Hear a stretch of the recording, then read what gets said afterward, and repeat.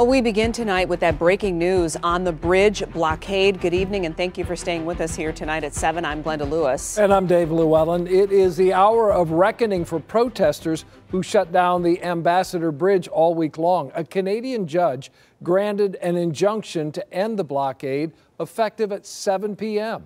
Police have notified the protesters that blocking the streets is now a criminal offense. And if they don't move, they could be arrested and their vehicles seized. 7 Action News reporter Brett Cast is live in Windsor right now. And Brett, any sign of movement so far?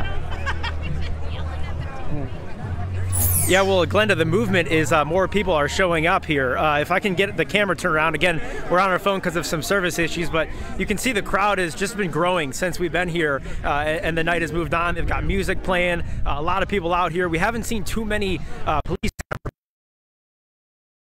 A lot of people gathering, more people continuing to come, and I was just talking over here to James right here, who's joining me here. So James, what do you think is going to happen from here on out? What are your plans if the police do come on in right now? So I think they're not going to come in right away. I think they're going to give us warnings and stuff, but we've been talking to them. A lot of guys have been talking to them. I don't think they you know, it sucks. They don't want to be in this position. We don't want to be in this position.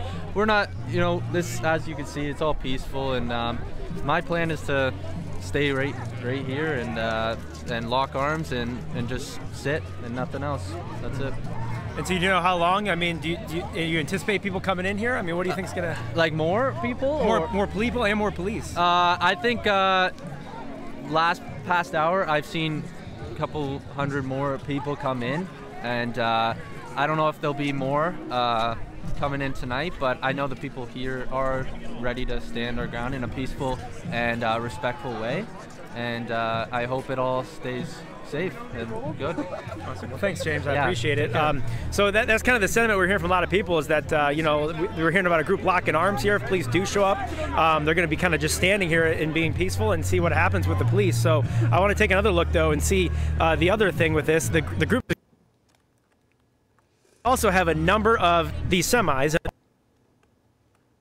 there. So you know, it's not just the people, it's also the cars and all the vehicles. They would again, this is not just they come in at 7 and it's gonna clear out, and obviously it's after 7, so we'll see what happens from here on out. But right now, reporting live in Windsor, I'm Brett Cast, 7 Action News.